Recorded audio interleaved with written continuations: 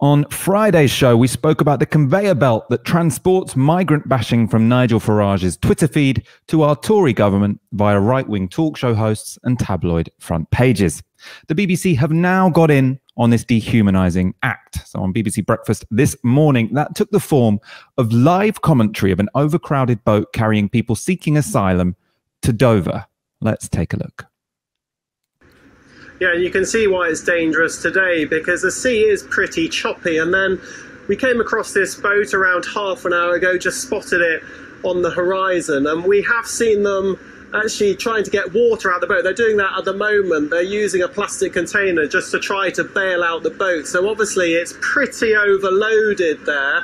People are wearing life jackets, but it is pretty dangerous, just the number of people on board that boat. Let me just see. Are you okay? Are you all right? You okay? Okay.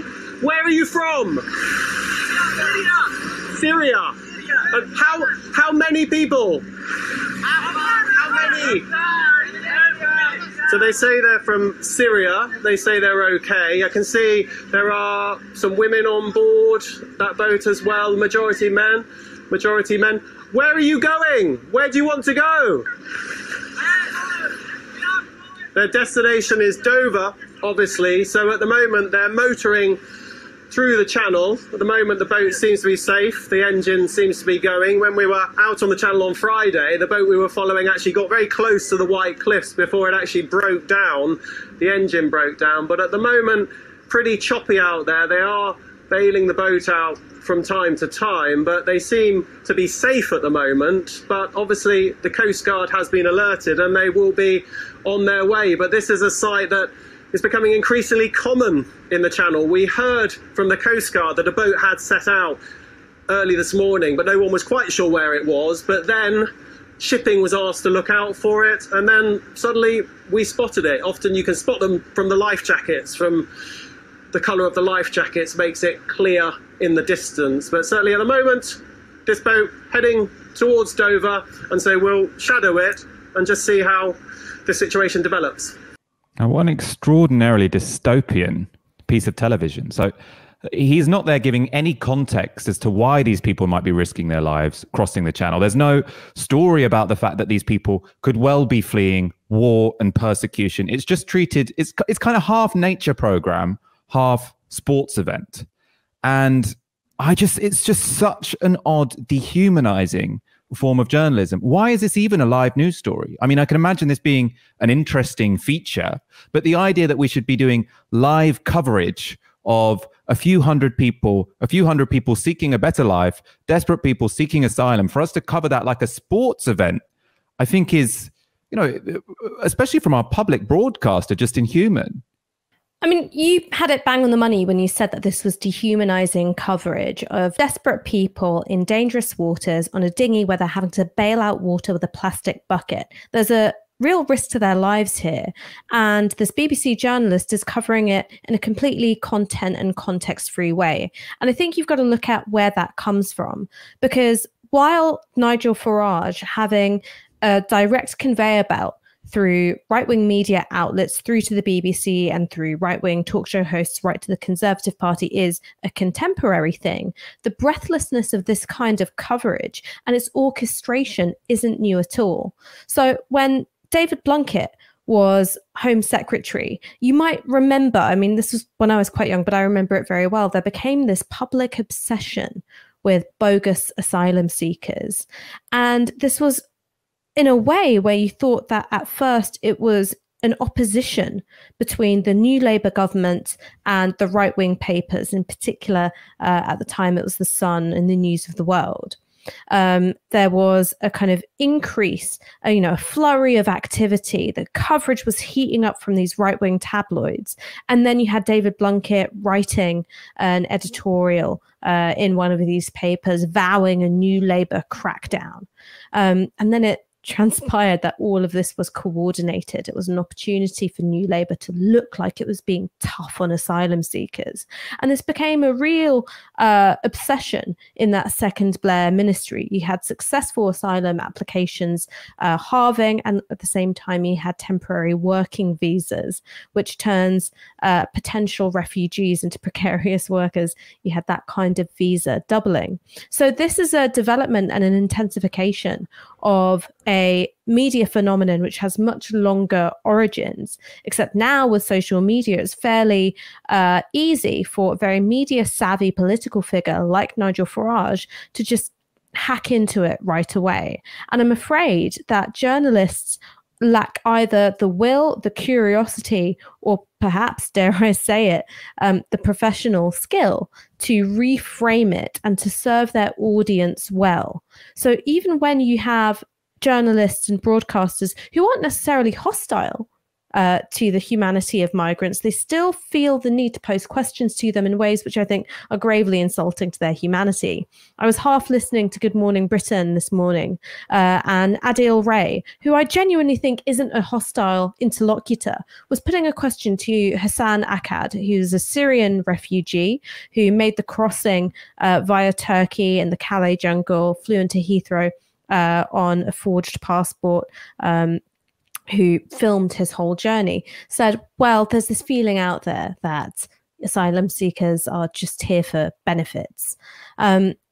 And while Hassan Akkad, because he's a very skilled orator, was able to rebuff that question, the very framing of it, the legitimizing of this feeling as though it is of equal value to facts, is a very worrying thing. And it can't just be left up to individual refugees who have been able to, meet the standards of sainthood necessary to be considered a human being to rebut some of these ideas.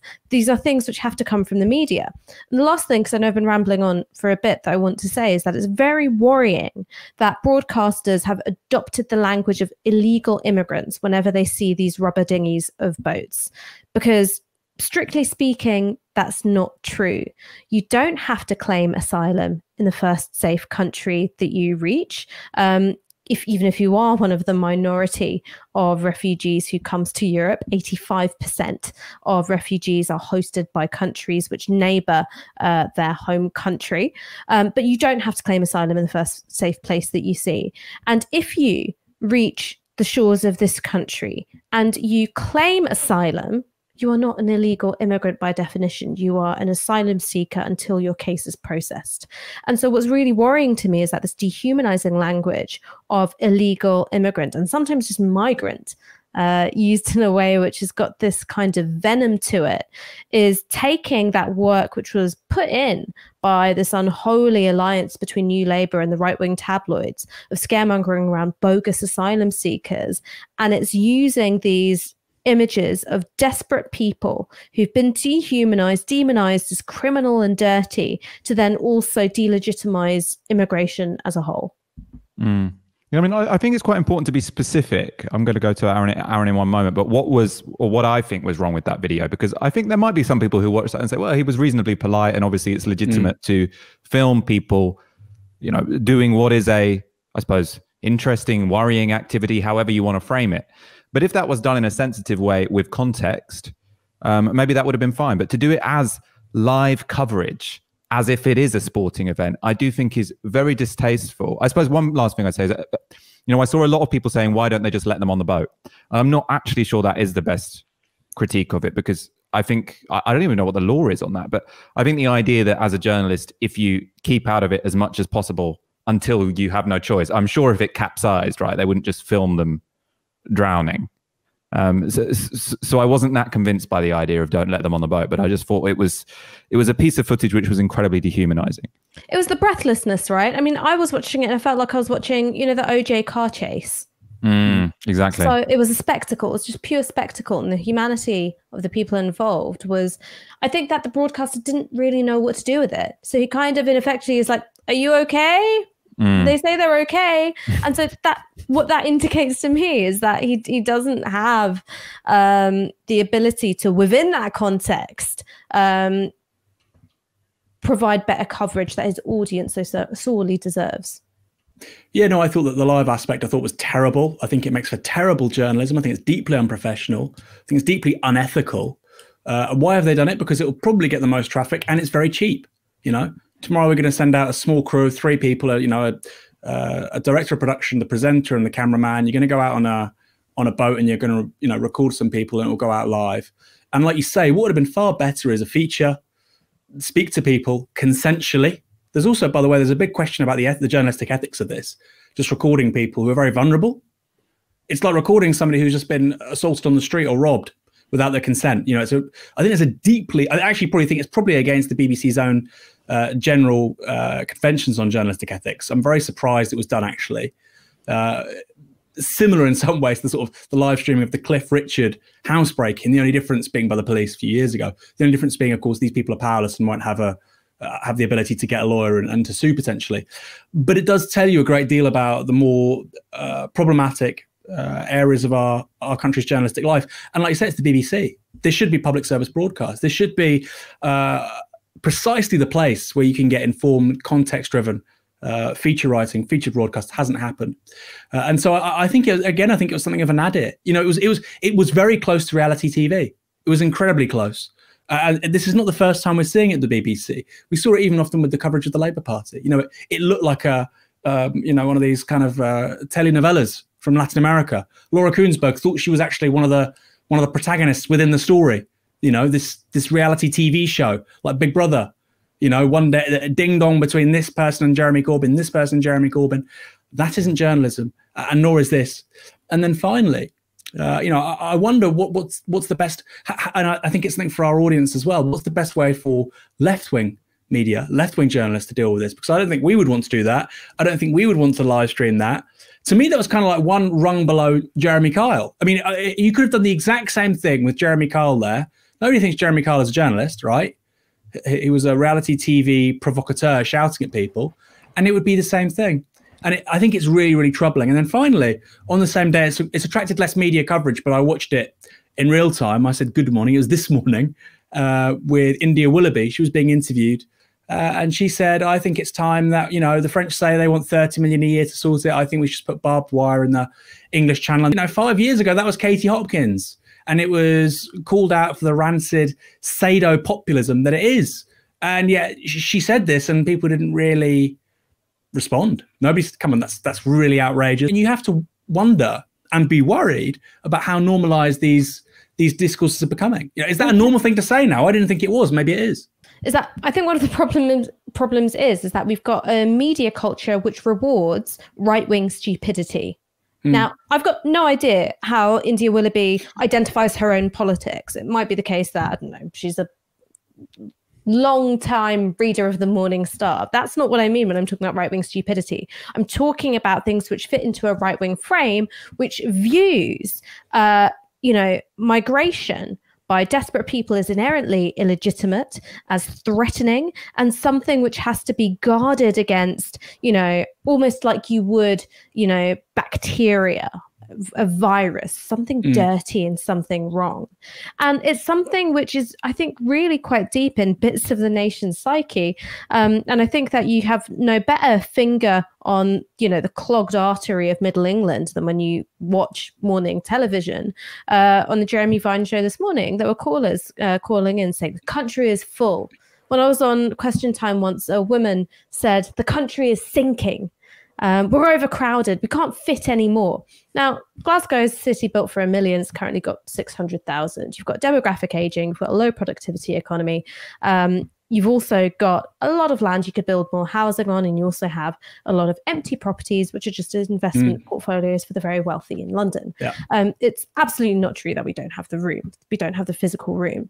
But this level of complete meat-headedness has been validated by a media culture which says that your feeling of being threatened or swamped by scary migrants is as legitimate as a discussion of Britain's international obligations, the real facts about the movement of people, the fact that actually Britain isn't seeing the majority of asylum applications made to European countries. We have, about 30,000 fewer than Greece even, and that's not even get started on France and Germany, that we don't have a particularly generous benefit system. You have 44,000 asylum seekers living on £5 a day. You try building a life on £5 a day. You've got a media culture which says, yes, madam, I know that you've got a sirloin steak where your brain should be, but that doesn't mean that you can't weigh in on this discussion about what to do with deeply traumatized and vulnerable people as though you are an expert.